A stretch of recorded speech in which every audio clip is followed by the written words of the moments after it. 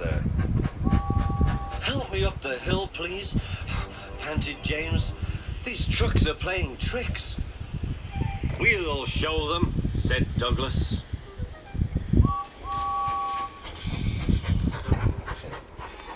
Slowly but surely, the snorting engines forced the trucks up the hill. But James was losing steam. "I can't do it! I can't do it! Lay it to me!" shouted Douglas. God was anxious. "Go steady!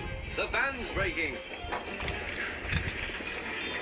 The van was in pieces.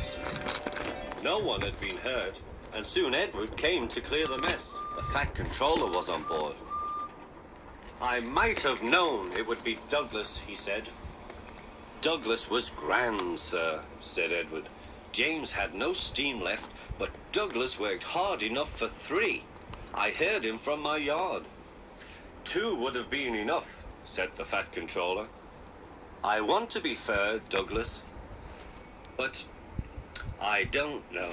I really don't know." The Fat Controller was making up his mind about something, but that's another story.